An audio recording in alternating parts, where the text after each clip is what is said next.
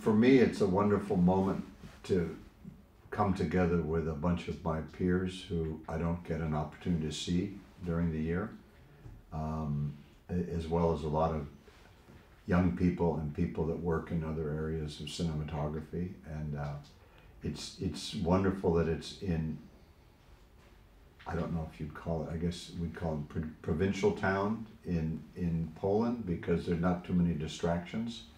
And I know if we had this, say in Warsaw or in Paris, then everybody would be going every which way. But I never had the chance to go to Turin, but in Łódź and here, the local community is very accueillant, very warm, welcoming, and at the same time, there's not.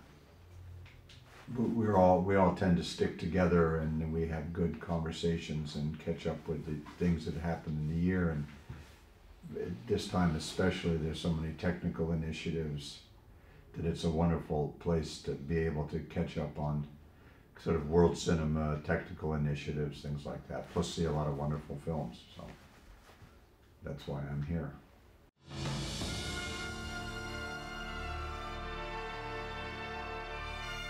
I'd say I'm sort of a traditional cinematographer, but you have to stay. There's been probably more change in the last 10 years than we've had in 100 years.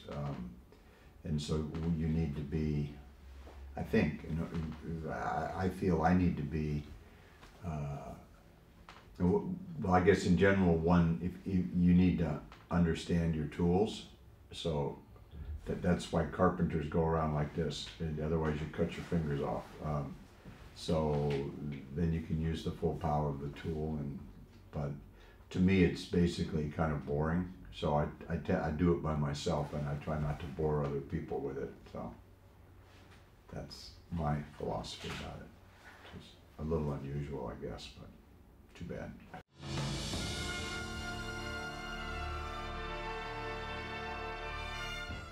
Well, he hires me, and then I shoot his movie. We don't talk very much. Usually, I would say we talk a lot, but we don't talk that much about the movie in preparation. And usually what I'll do is look at images and think about it.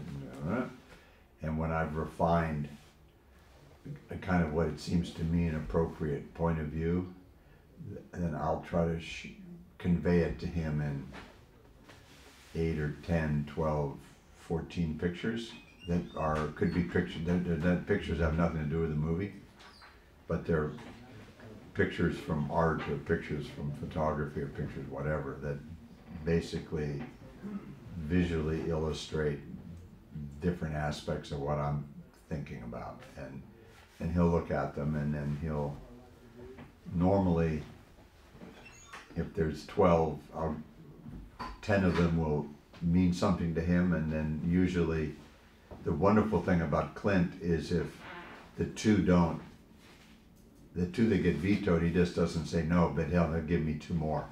And that way I can kind of interpolate, that way we each interpolate where we want to be, and we arrive at,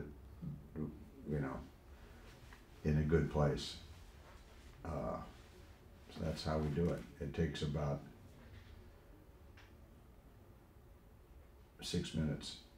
And that's, literally, it's actually, that's an exaggeration. It takes less time than that. But that's how we work. And then once that's done, then we just go forward. And when we're shooting, well, there's another funny thing, actually, if this goes on forever. But in the morning, I always am there before he is.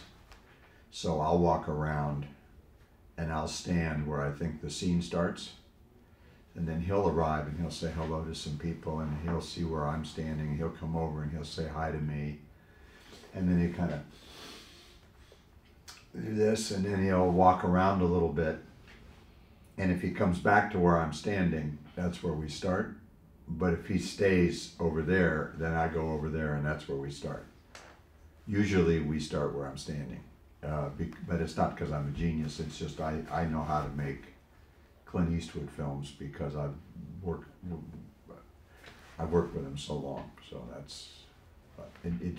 for me, it's a fantastic way to work when I really consider myself to be incredibly fortunate to have been able to have what somebody pointed out this week during the festival. I said, how long have you been with Clint Eastwood? And I said, 32 years. And he said, that's a whole lifetime.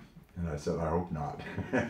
But I consider myself incredibly fortunate to have that relationship, because it's rare in our business.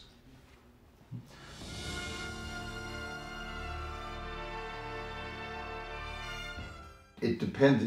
I've always respected hierarchy, and in that sense, I think I'm subservient to the director, and my job is to help them tell their story. So, I believe that empathy is a great human emotion. So I try to understand where the director's coming from and how they wish to communicate, because some directors, and people have different ways of communicating. You know, we're all people, and different people like different ways of communicating. And if you're empathetic, or try to be as empathetic as possible, then you get an idea of how the director wants to communicate. Because Suzanne Bier wants to communicate a different way than Gary Ross, and so they're all different, which for me is absolutely fantastic. So I really, really enjoy that. And usually we figure it out in what would be the interview meeting for the, in fact, it's kind of important when you have that meeting. So it's basically, you never take a job unless you've been one of my rules, you never take a job unless you've been in the room with the director. And for me, if I leave that room and I don't know how to communicate with that director, then it's probably if I were to be offered the job, it's probably not a job I should do, but it's like, if you meet somebody new at a bus station or an airport and you start talking, you either communicate or you don't, and it's very important to communicate in this job, I think.